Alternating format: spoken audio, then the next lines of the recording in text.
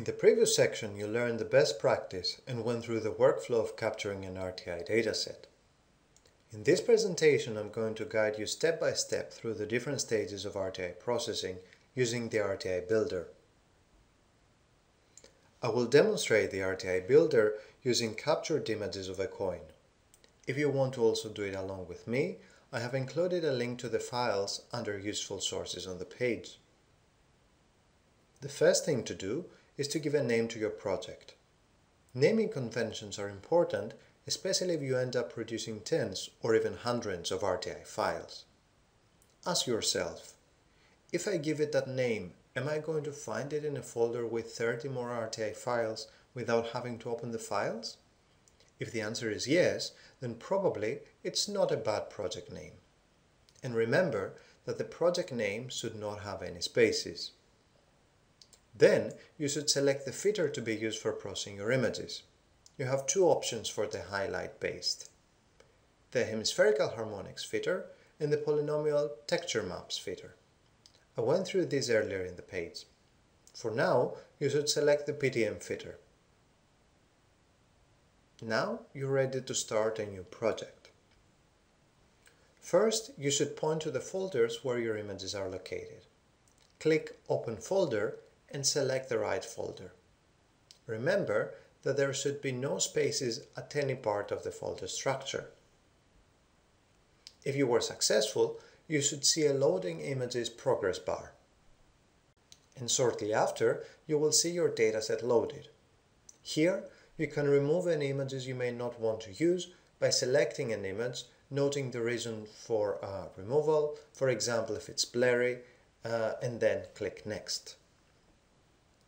Here, you have to select the color of the reflective sphere you used, black or red. In our case, we have used the silver one.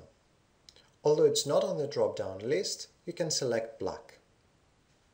Now, you have to indicate where the reflective sphere is located in each image. Select one of the two spheres. It doesn't matter which of the two. Hold the left mouse button and drag your cursor. This will create a green rectangle to enclose the sphere. It doesn't need to be perfect at this stage. Once you are happy with your selection, click Add Area. The rectangle will turn into red.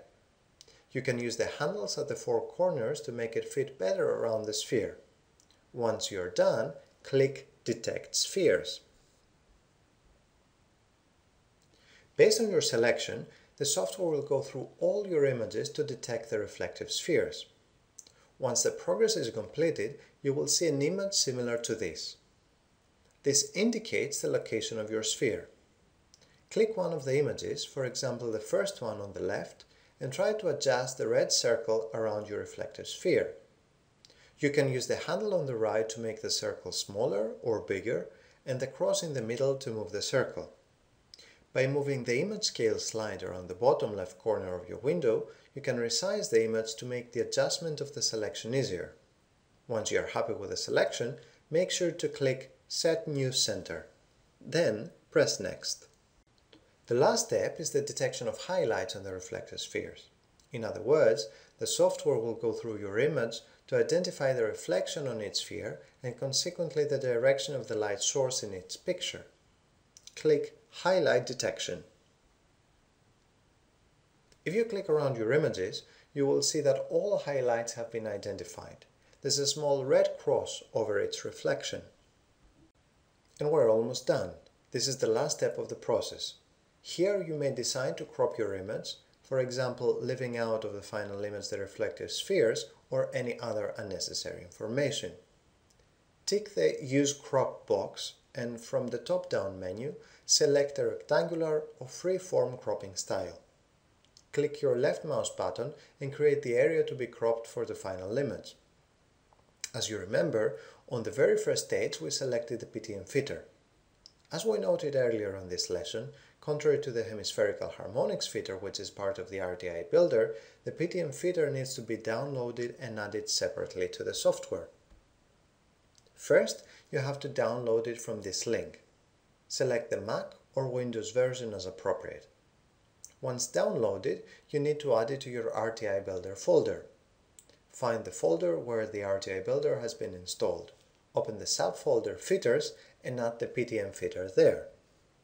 Once done, go to the PTM fitter location bar on the top right of your window and make sure to point to the location of the PTM fitter. If you did that correctly, you are ready to continue. Click Execute and wait. You will see on the top right window that the PTM file is being processed. It may take a couple of minutes depending on the amount of images you have used. If everything went fine, you should see a fitting completed message. This is the stage where any problem might occur. It's not unusual to get an unknown error message. If this is the case, you need to make sure that your file and folder names do not have any spaces. Also, you may need to update your Java. For any other issues, you should also consult the Cultural Heritage Imaging Forum. If you go back to your project folder, you will see that 3 more folders have been added. The final PTM file is under the folder Finished Files. Congratulations! You created your first Highlight RTI file. In the following pages, you will learn how to view any RTI files you have created. Good luck!